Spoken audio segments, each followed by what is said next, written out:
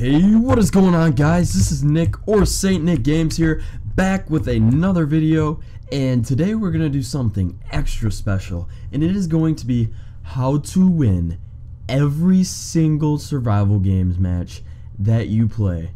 Now this video is, I'm not sure how to put it. Like, I should probably be charging a lot of money for these tips and tricks, because these will absolutely get you a win every single time. Now, I know that people have been trying to figure out these secrets for years and years and years now, but just the other day I finally laid it all out, and it is 100% effective. So let's get right on into it. First thing that you're gonna do is join a survival game server. That is one of the first steps in being a successful player. And now that we are in the lobby, we are going to be able to, just get right on into things. The first thing you need to do is make sure you talk trash to every other player. Just like that. You guys suck and I will win. That is the absolute best thing to say to your opponents. Because if you're in a situation where, they could kill you, but maybe they don't want to, they will make sure not to kill you because of the fact that you said, "You guys suck, I will win." Now the next thing you want to do is rush to the middle for chests, because that will give you the best items, and then you gotta make sure you don't get out of anything, because that will fool all of the other players into thinking, man, he actually got stuff. So now I'm gonna take notes and say, Paradise Nick has items, but I tricked them into thinking I did, when really I don't. So now I am a big threat to this entire server. So next thing you want to do is to kind of sprint while you have, the opportunity, because you don't have hunger forever. So you need to make sure that you are sprinting around the map as fast as you can while starting off the game, because that will ensure you that your hunger will, it'll go away, but at least you used it wisely. So now we found a player tracker, and we're gonna make sure to not use that, because those things are very dangerous. Now we have an axe, and we just fell off that, but that's okay, because that could give us boosts of confidence right there. That is not only a motivation for me to do better and to influence pain on others, but it is just more than that. It's hard to put into words. Alright, so now that we're doing pretty good, we have an axe, snowballs, apples, carrots, one arrow, a stick, gold armor, and a player tracker. We're gonna switch out the axe for a stick. Basically why I do this is because if I'm like chopping people up with the axe, it's just like, I kind of start feeling bad for the player. But also, when you're using the axe, you could go like this, and you could hit yourself. Oh my god! Oh my god! You could hit yourself in the head, like I almost did. So, considering I almost hit myself in the head there, I'm definitely not gonna use it, because I don't want to hurt myself. So now we are on a run. So this player is chasing us, and two players are chasing us, and this is the ideal situation, because we have 2 hearts and there's 2 players. So that means that just adds up perfectly. There's no way we can't lose in this situation. So I have my stick out and I'm ready to go. I should probably equip that armor that I got right at the beginning of the match, because it should help protect me from these 2 people that have full health, and I have 2 health. So it's just something good to, and they're still chasing me, but that's okay, because I can take on any other player. So now that we are running up here, I'm starting to feel we're kind of screwed, but I don't want to say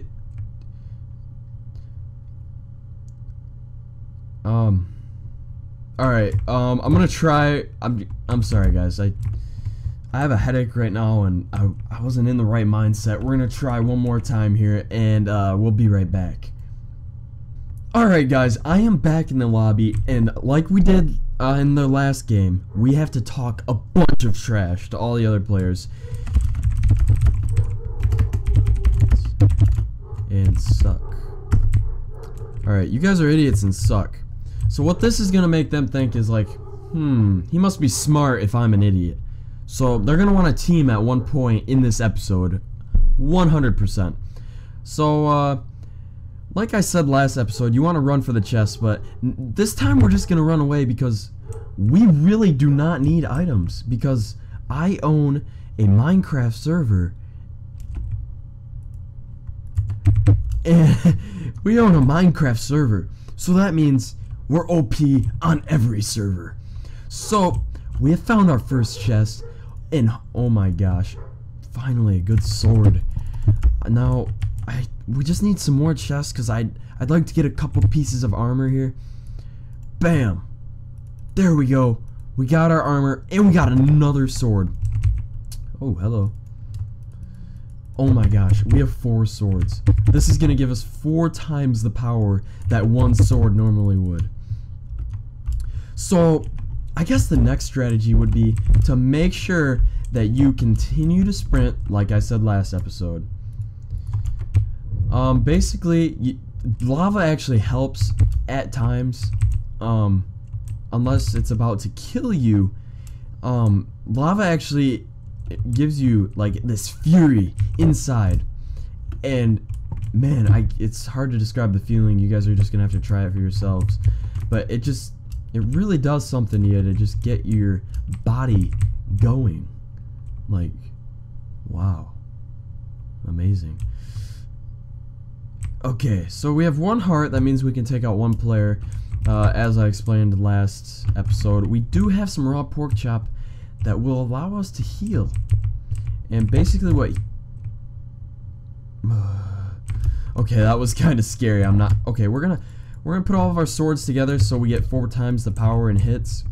I guess we're just gonna wait to go down. But it is kind of a critical time in the game, so we're just gonna risk it and kind of jump around and stuff. So we do have 2 chests here that could help us out. We do have a boat, and this is what I was looking for. I will show you guys what to do, especially when you get a boat. There was only one strategy once you get a boat, and that strategy is to run away from everybody else. So you just hop in the boat and you just kind of swim away. Nobody will be able to get you when you're in this boat. Like somebody's 2 more chests. Alright, so now we don't have a boat, but it doesn't matter, because I was kind of just kidding about that. You really don't want a boat. Boats actually decrease your health. As you can see, my health has only been going up, and that is not going to benefit us when we're in a 1v1 battle with somebody else. So I'm going to equip some armor now, and we're going to get an axe. Oh my god! Another player. Okay, we're just going to heal right here. And we're just going to take this guy out. He is not that good of a player. We will run a little bit in hopes of finding another chest, but it's not looking too hot for us. I might actually switch to my stick. I'm not sure here. So, like, as I told you guys, you need to make sure that you do all that stuff at the beginning in order to get a kill, because that kill would not have been possible if I did not decrease all of my health earlier in the game. So now we're kind of being chased, but that is alright, because we do have some snowballs to knock him off a little bit, so that will keep him away for a little bit. Now we're going to equip some more armor, and now he's going to be a little bit more frightened. Now we're going to go in for the kill, because we know that we can beat him. As I said, you need to make sure that you go into fights without any health. That is the only way you will be able to kill a player, or at least the second player you kill. That is the only way.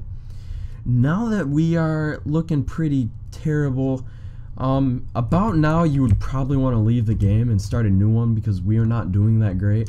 So now we are going to place this cake down as more of a strategic method. We are not going to eat that, but if a player comes by and sees that cake, it's not gonna be good news because I just poisoned that cake.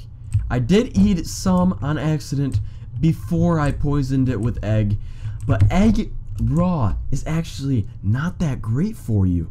So if a player comes by and tries to eat it, it will be an automatic headshot, and that is what we are looking for. We don't want stupid little lucky kills by using our swords and stuff.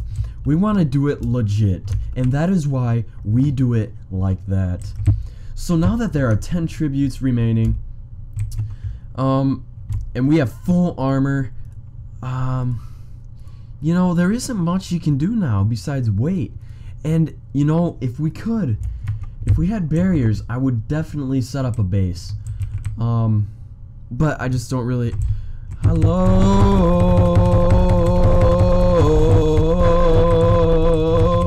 Like I said, guys, the base is what would have helped us there. We got super lucky, and... man, yeah.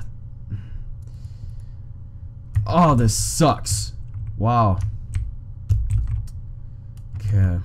So now that we have more eggs, we need to go back and poison that cake. Because, you know, if another player comes by, if it's like 2 people walking by and 1 player eats it, if we add 3 more eggs, that means that both players will die instantly. And that's just... it's so cool how physics in this game work. Like, there's the cake, alright. So we do have a chest refill coming up, and the world border is right there. So you need to make sure that you go towards it so that you blow up. I'm gonna poison that cake actually. Alright, so now if a player walks by there, especially when it might work on borders too. It might break the border. We're just gonna wait a sec to see if it does break the border. Okay guys, so it didn't break the border that time, but half of the time it does. So alright, so we do have a chest refill in 28 seconds. I would love to take up this chest, but it doesn't look like I will be able to, as I was not able to kill the border on time. One thing we could do though is try to throw our axe at it.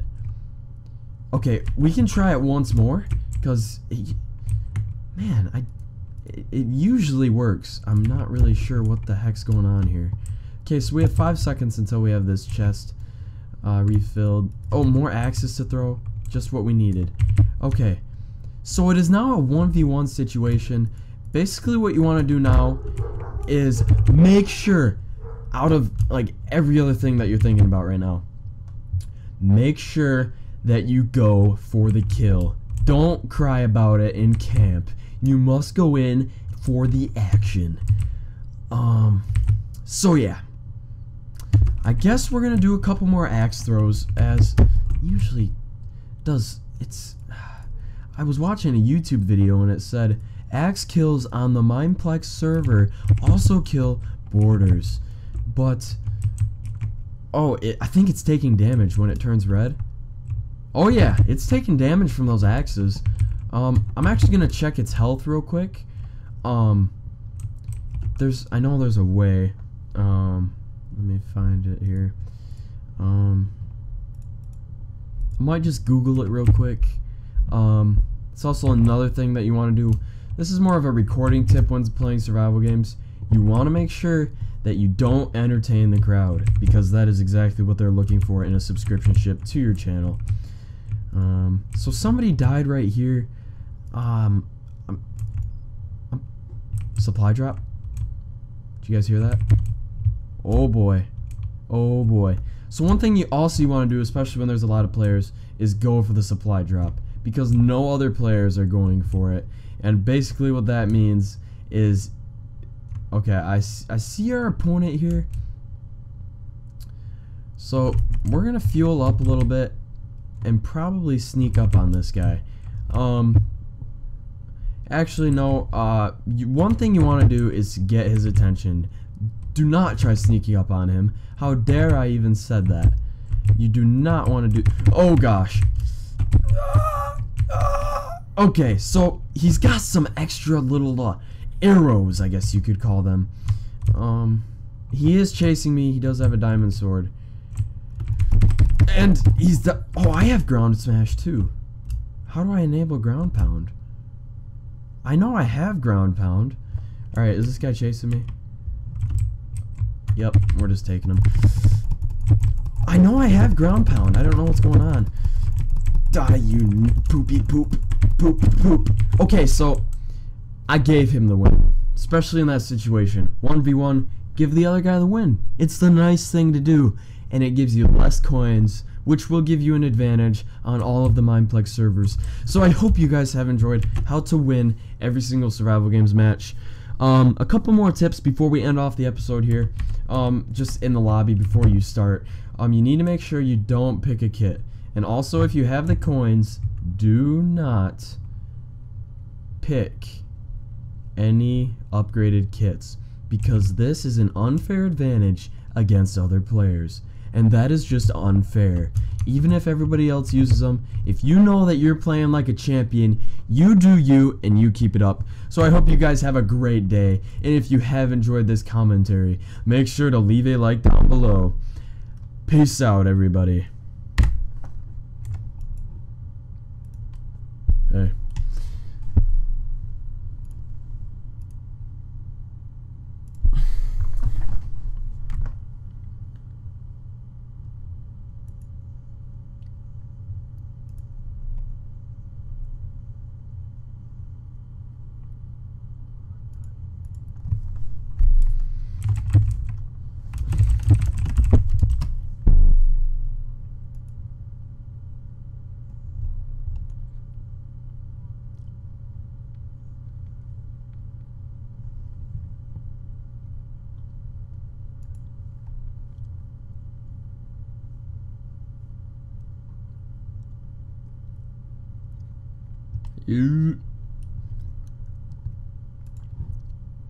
Oh, I forgot to stop.